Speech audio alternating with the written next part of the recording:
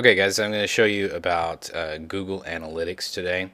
Google Analytics is a very powerful tool and it's free. It's a very useful tracking software that you can add to your website and do a lot of really cool things. So you're going to go to google.com/analytics. Okay, and when you do that, you're going to come to this page. It's going to give you some basic information about the site. If you haven't signed up, you can sign up now.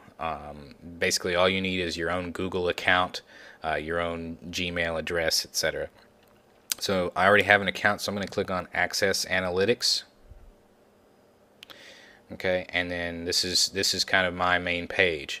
Now I have 20 websites right now that are in various degrees of development and drastically different levels of success. So I'm going to click on my best performing website right now. It's austinrentalhomes.org. It's a very simple site that has a search engine on it so that people can search available rental homes here in Austin, Texas. So in the past 30 days, this is my dashboard. It tells me in the past 30 days I've had 1,121 visits. Pretty good. Okay, and then 746 of those were unique visitors. Okay, and then you can watch the timeline here when you go to a specific day, like January 8th. That was my best day ever. It's a combination of the beginning of the year, and also I put out two really powerful ads that day, or these 2 days, and I got a lot of visits. So I actually don't advertise this site very much anymore because I made enough money in the beginning of the month to where I could kind of relax.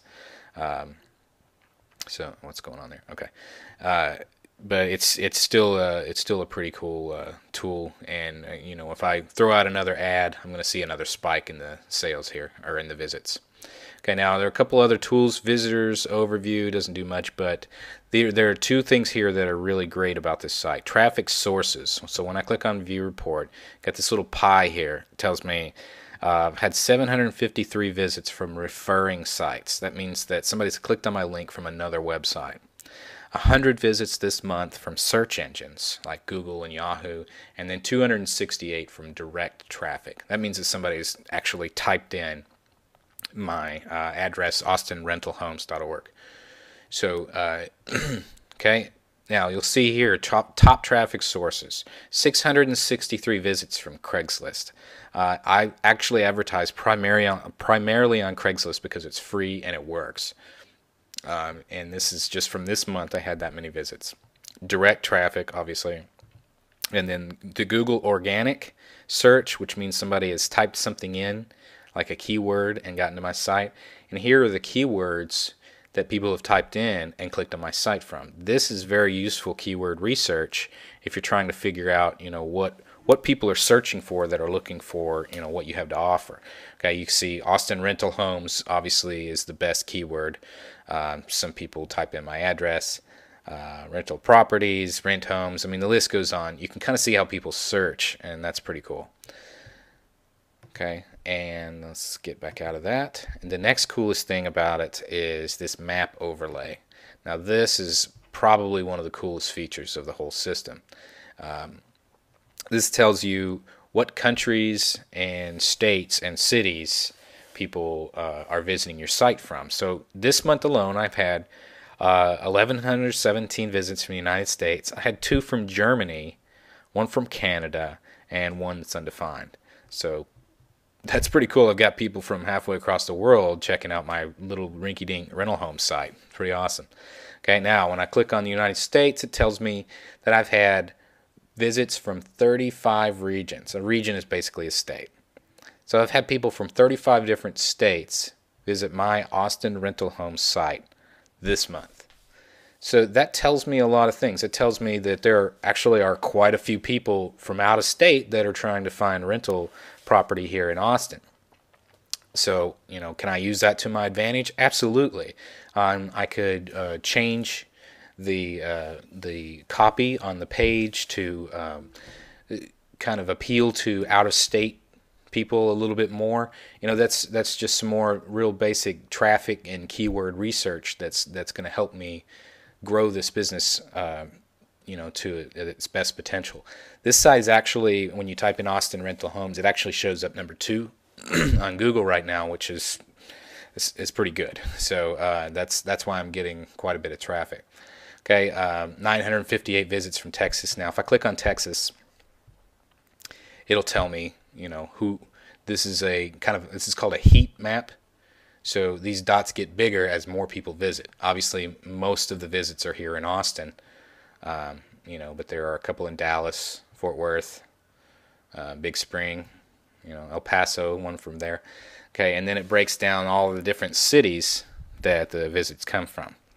So one of the most powerful tools available if you are a webmaster or even an aspiring webmaster. I mean, I don't have any technical background, and I figured a lot of this stuff out on my own, just through reading instructions and just experience. So it's not difficult. So you may be wondering, well, okay, how do I add this to my site? Well, it's actually pretty easy. Once you get your account, okay, you're going to go down here to Add Website Profile. This is so easy. It takes like 3 steps. Okay, and let's see. I don't have a. Let's say my site's going to be www.myawesomewebsiteforyou.com.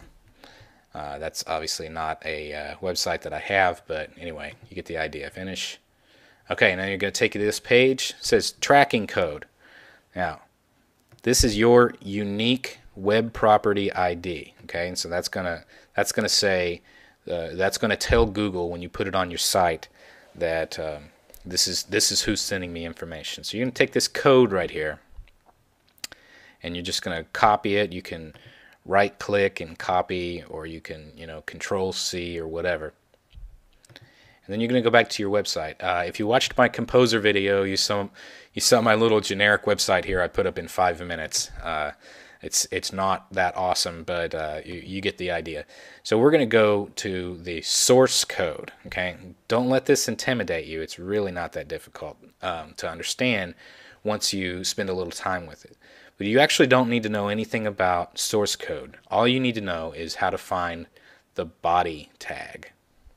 Okay, the body tag. So you find that body tag, and then you're going to click right here before the body tag. So the body tells you everything that's in the page that you're going to see. So you want to put this outside of the page. So you want to put it in the code, but you don't want to see it on the page. So you're going to put it in front of the body tag, and then you're just going to right click. Oop, that's not what I want to do. Make sure you don't select the whole thing. You're going to right click and paste. Bam. Okay, so we've just pasted that Google Analytics code into our site, and then when we go back, see, you don't see it. Okay, now if this site were published on the web, we could go back here and click finish. Okay, and then that site is now in my directory, myawesomewebsiteforyou.com. Okay, and it's telling me obviously no visits yet.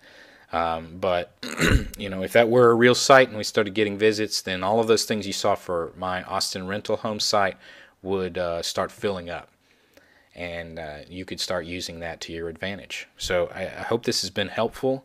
If you are an aspiring webmaster and you have always wanted to design your own site, don't like the templates that you're being provided, I do highly recommend Composer.